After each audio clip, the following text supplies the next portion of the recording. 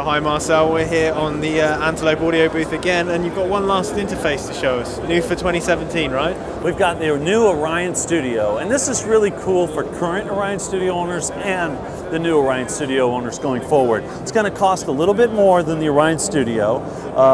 This is what I call the carbon faceplate. Beautiful looking unit. It's my favorite looking unit right now.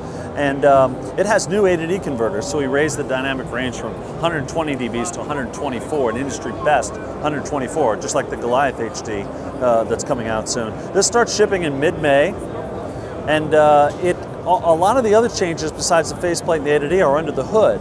And the cool thing about that is the current Orion Studio users are also going to get these updates, which means that the compressor engine can now power up to 32 vintage compressors, 16 feet forward type and 16 feet back type compressors. And that does not take away from the up to 40 EQ instances that you can get.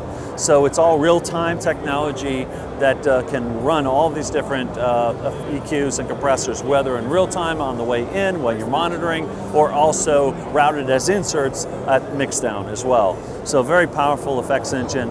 And we also have new things like the session presets included, the new matrix view, and various other updates in our control panel. And by the way, all of our interfaces, you can, as many Thunderbolt connectors or various other digital connectors, you can compile these and run them at once. So you can run two, or on the Mac Pro trash can, as they call it, you can run 5 or 6 because you have all those extra Thunderbolt connectors.